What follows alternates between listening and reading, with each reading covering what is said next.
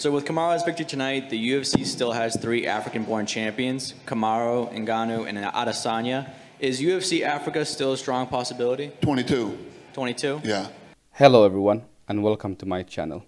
Last Saturday, Kamaru Usman, the Nigerian nightmare, had his second title defense against Masvidal, whom he knocked out in the second round.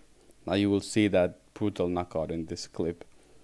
After the event, Dana White finally confirmed that UFC Africa will be held in 2022, and that's great news.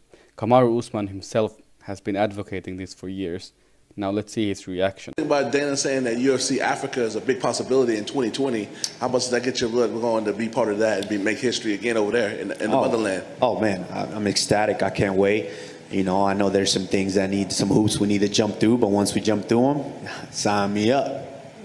In the same press conference, Dana White also explained why having an event in Africa would be good for the talent there, and why he believes that there will be a lot of talent coming out of Africa in the next 5 to 10 years.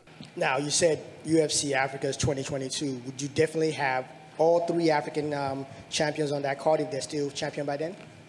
Will I have all of them on there? Yeah. Well, yeah, we'll see. Well, we'll see. You know how quick this landscape changes in a year. We'll see where we're at in 22 when we're planning on going there, and who's where and what's going on. But I also believe that the amount of talent, raw talent that is possibly over there, and if you look at what we did all over the world in places that we've gone, whether it's Europe or we went into Australia, Canada, when we put on live events in these places, it ignites, you know, training facilities start opening up, people start training, and I think you're going to see some bad dudes coming out of Africa in the next 5 to 10 years. Unfortunately, we still don't know where this event will be held.